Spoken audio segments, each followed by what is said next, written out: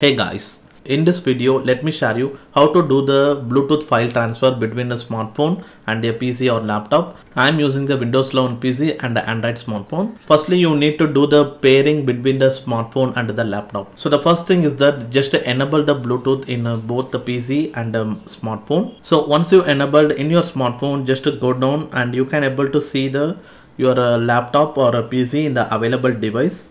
So once you see in your PC, just click to connect. And in case if you can't able to see your laptop or PC means, so once you go to the Bluetooth and devices, click on view more devices. Now in this page, just go down and here click on more Bluetooth settings. Now here is the option allow Bluetooth devices to find this PC. If this option not check marked means, just enable this option and click on the apply and click on the OK.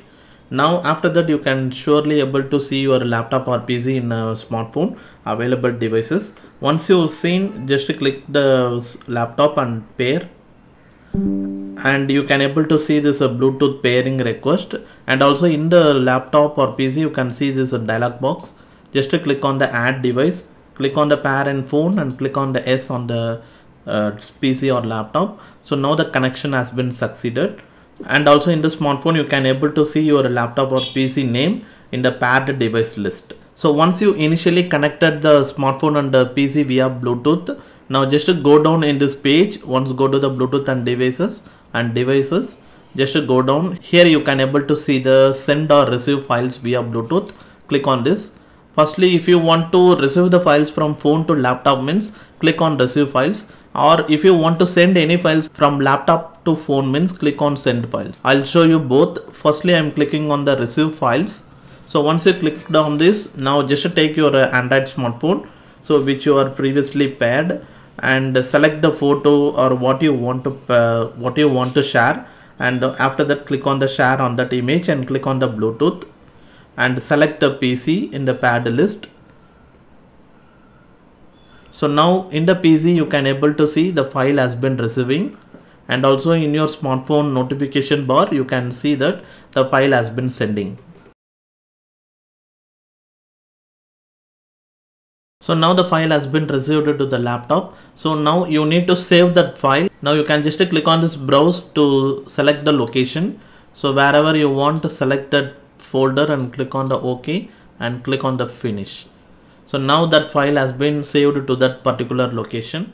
Now if you want to send any files from a laptop to PC means, similarly same, you need to click on this send or receive files via Bluetooth.